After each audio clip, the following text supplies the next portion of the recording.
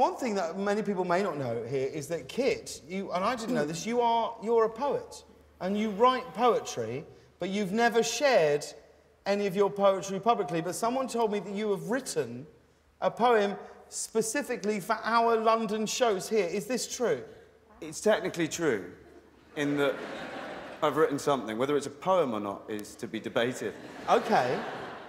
I don't believe I'm doing it. I do write poetry. I've never read it to anyone, let alone a room this large or TV audience. Yes. And I personally think it's good, but I'm not sure what you guys will think. Well, we'd like to hear it, wouldn't we, gang? We'd all like to hear it. The poem called I Have a Bad Crush on Nicole Kidman.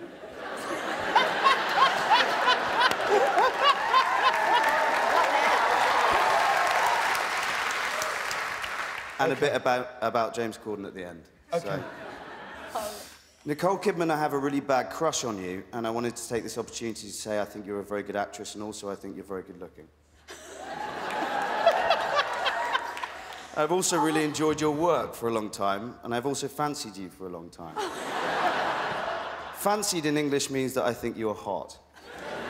Unfortunately for you, I personally think that my girlfriend is hotter, and therefore we cannot date. Sorry. Absolutely. James Corden, I really liked you until I recently found out you're a West Ham fan. No. And now all I feel towards you is pity. Your family must be very disappointed.